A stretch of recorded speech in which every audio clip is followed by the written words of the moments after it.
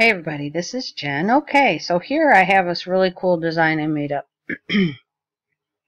And I've talked about using the grid method, but I think on video when I went to do it, I got caught in a wild tangent and just took off and did something else.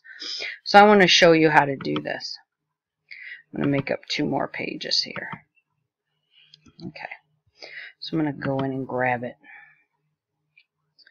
Which one? Yep, that's this one. Let me pull this off. I'll delete that. Okay, so you want to make up something that is wider or longer or both than our ScanNCut mats. So we're going to take it to about right there, and we'll bring it down to 18 inches. And you can go to 20, whatever. Okay, this is the technique that you're going to use though. Okay, it's the grid method is what I refer to it as. Actually, let me back it up here just a bit. Okay, that's good.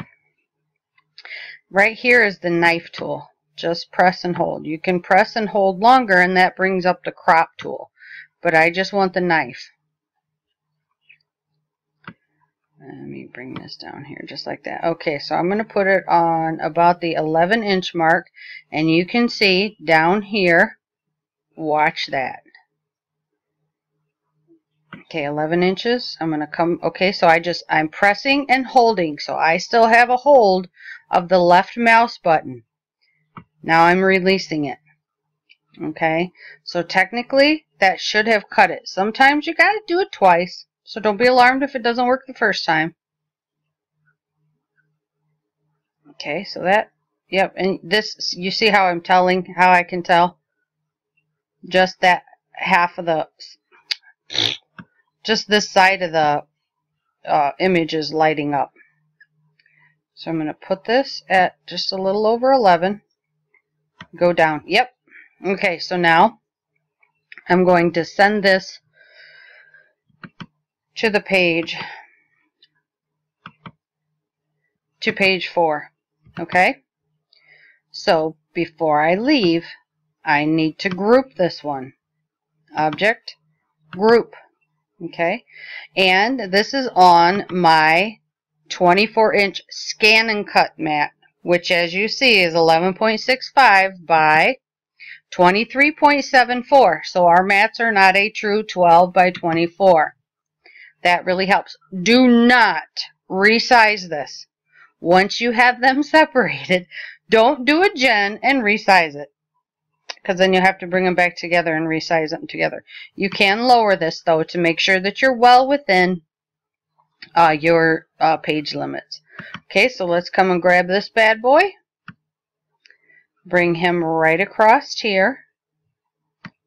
Make sure you're well within your page limits, and we're going to bring him down too.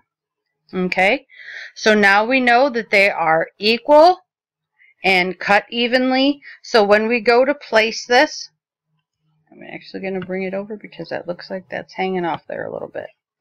When we go to place this, we know that it is going to be exact, because when we cut it, that is all we did, is we took that knife tool, took it right down the center and cut it, and then just moved it to another page. Okay, so what I'm going to do is I'm going to actually export this now, because I am going to cut this. So you will see me cut this, and you will see me place this, as long as I can get the vinyl to stick on my dadgum walls, because I have that like cement walls. What am I doing? I have no idea.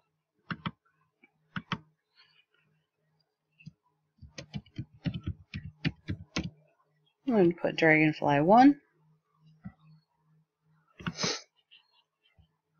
So File, Export. I went and I found my stick. FCM Dragonfly 2. Dragonfly 2. Okay.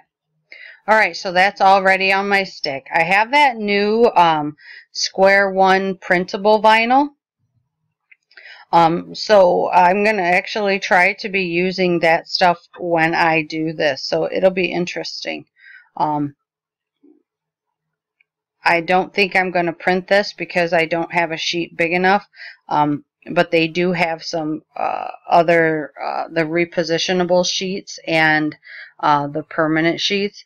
And Doug, upon talking with him, said that the repositionable stuff actually takes a little bit of practice. That really only people with a little bit of experience, some actual know-how using vinyl, should use this stuff. So when you see me using it today, I'll go into talking about it and how difficult it is, okay?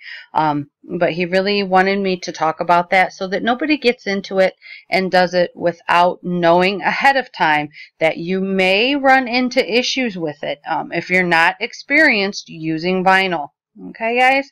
All right, so that is step 1 of how to create an object larger than our mat size. So then you'll see me put it together on the video aspect of it. All right, guys, if you have any questions, you can find me over at ScanNCut Canvas and SCAL Help on Facebook. I'll label this so you can easily find part 2, the camera work. Thanks, guys.